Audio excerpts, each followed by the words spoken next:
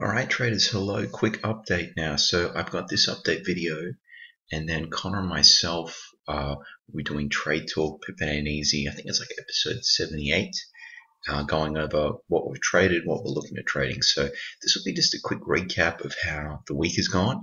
So it would have been Tuesday, the 28th, I got in on the Swiss yen. This is how the Swiss yen is looking now. So, I actually thought this was going to fade back down again, but it's sort of pushed higher. Who knows where it's going to go? This is a break even, just above break even now.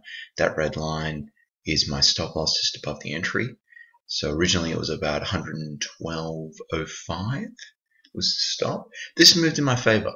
This doesn't necessarily happen all the time. And we'll go and I'll show you how. Let's do the euro pound. So the euro pound. Now, I was just out of curiosity this morning. I woke up, I went to bed at about 12:30 last night, woke up 9 hours later, got a great sleep. And I had suspicions the euro pound was going to close out, and it did. Just euro pound. I thought I had the euro pound up. Maybe I didn't. So this right here, guys, is Oanda FX trade. So this will actually let you trade smaller than 0.01 lots, which is great if you have a smaller account like I do currently, and if you really want exact risk management. Alright, so we'll save that now, and we'll go euro pound. So euro pound, euro pound, euro pound. So I got in, gosh, it would have been, was that the 28th right there? When was this here? I might have gotten in around here or so. And it was looking okay, and then it just collapsed completely. And I think this was on the back of Theresa May. I think there was some Brexit chatter. It was pretty positive, which is not ideal, but I only took 1% on this. So if we just go and you should be able to see it when it goes to 12. So it's not actually showing that. It's interesting. But anyway, so you can see that it did close out because it was 27 then down to 12. So positions, trades, activity. So that's life though. We've still got this trade going, and in regards to euro pound, I've tried this. This is the second time this month I've actually tried the breakout.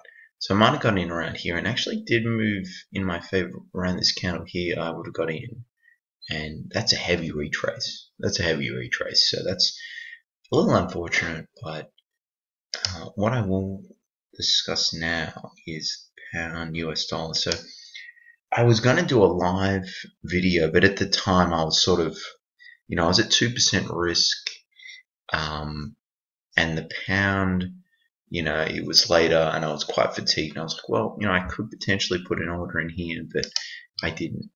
And let's just see what it's doing now. So it is actually strengthening some more. We're going to enter the 1 hour, and really, it's the high here in this candle.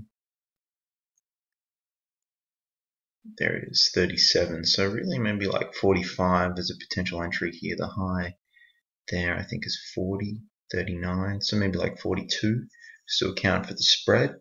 Well, the spread's like, 1 odd pip, but I'm going to be watching this one here. Now, that's right. My main concern was I was thinking there's going to be a bit more of a reversion back down to the mean here a little bit, because it moved quite strongly. Go to the daily candle and it's up.